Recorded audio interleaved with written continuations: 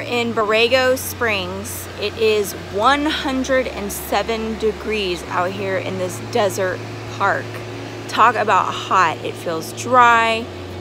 It's just, the temperature is, you think that you can stand it being from Texas, but nope, it is hot. My eyes are drying out.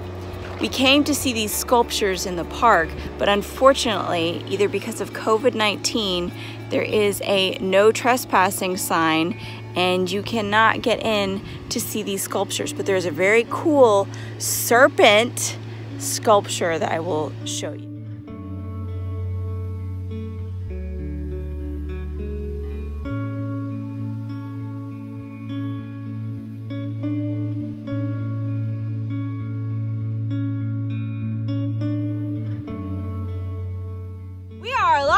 From Anzo Borrego Springs, where there is gale force winds for the next 17 miles.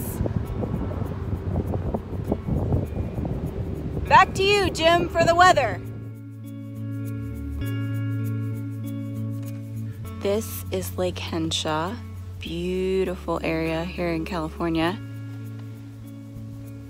We drove from Anaheim this morning early because Anna got up around 3 o'clock. Our internal clocks are still messed up.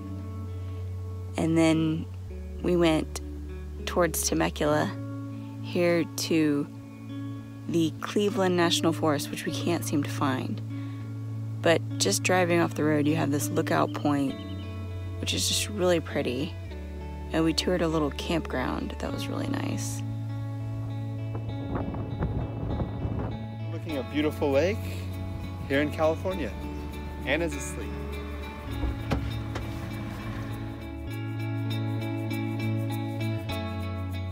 Hey there, we are in Windy City again. Just kidding, this is Palm Springs. We're at the Visitor Center. A very cool thing that we saw while we were heading this way was a wind farm. It's very windy, as you can tell.